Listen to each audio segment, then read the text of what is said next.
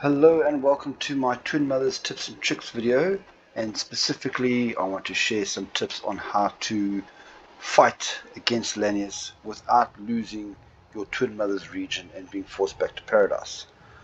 First I want to start off with is the national spirits. We have some good and some bad.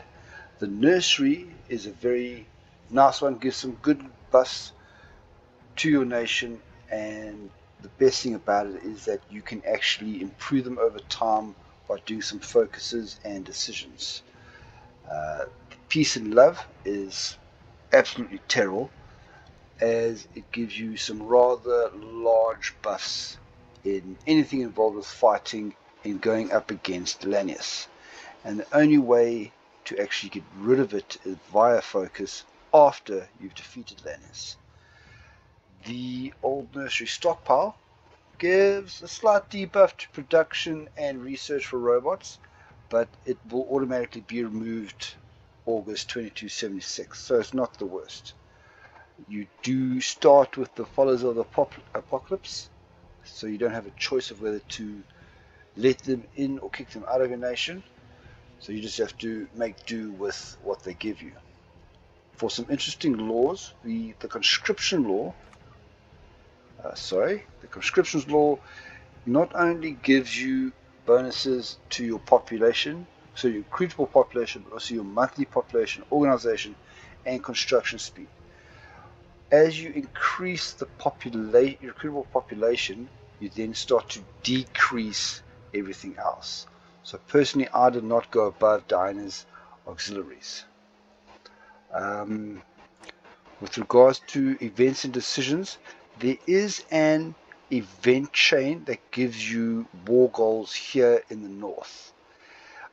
Everyone I've spoken to says it is currently bugged, and you do need to start to a manual war goal against Circle Junction to actually kickstart it. But once that's started, then it flows quite freely after that. You will get quite a few decisions that you will unlock via focus tree. I could just open it up quickly over here, that will do very nice increases to your manpower, your infrastructure, guns and all that.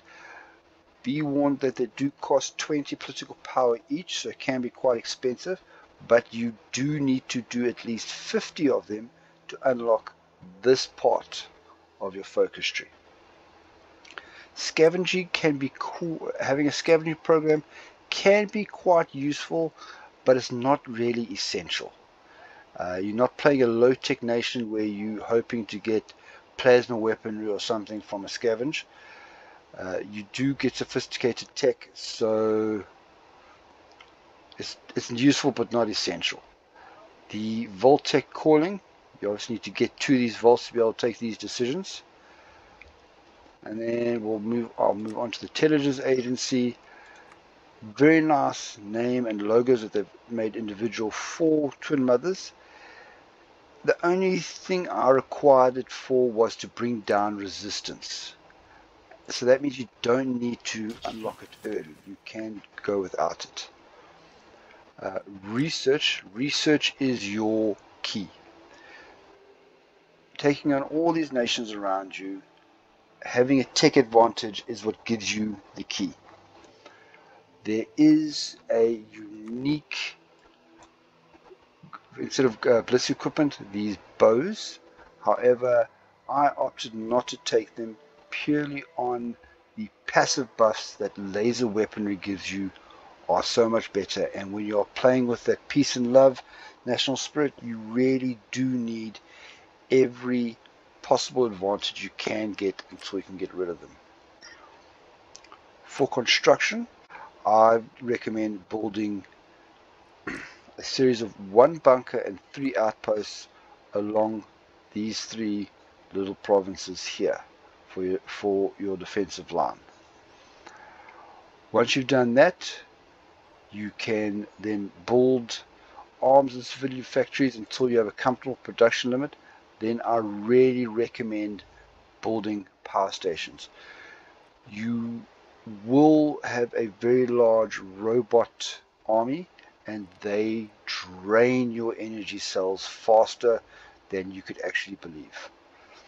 As for production, early on focus on guns, I'll explain later, as to re-equip what you have. You won't be ready when Lanius comes. So initially put everything on guns, and then as you can increase first to support robots and then to heavy combat robots, and then you can grow your industry as you normally want to. As for some template ideas, what I strongly recommend is, in the beginning, very simply going for a pure 20 width infantry division to just hold the line until you can get your production up, and then you can start editing your templates until you can actually get one that for your late game will crush everything that stands in their way. As you might have noticed, I also went with the power armor route, went pure demolitions for the breakthrough, and I highly recommend it. And as for my overall impressions, Twin Mothers, especially if you are aiming to fight against Lanius, is, I believe, more for the advanced players. I found it incredibly difficult to hold this initial front line that you are given, and I strongly recommend sacrificing mystery caves, setting up that one bunker and 3 outposts along here, manning it with simple 20 with infantry, and as you can see, Lanius and the allies he does bring with him are merely standing and watching but not attacking, and it gave me the chance to then start progressing north. One thing that I found incredibly helpful is the close air support and air supply with the Air Force. Close air support for various reasons, going up against many nations that have little or no air force themselves, but also the infrastructure in this area of the wasteland is rather low, so keeping your army supplied does become quite difficult. And lastly, and probably the biggest thing I would like people to take away from this video, if anything, is if you have played the Operation Sunburst as the Mojave chapter, think about playing Twin Mothers just like that, except you do not get the freebie workshops and weapons, and you have the terrible peace and love debuff. So think of it like that, but worse. And so that's it, my end of my tips and tricks video for the Twin Mothers. If there is any other information you would like me to put in these videos, please let me know. Otherwise, I can't wait to see you in my next video. Goodbye.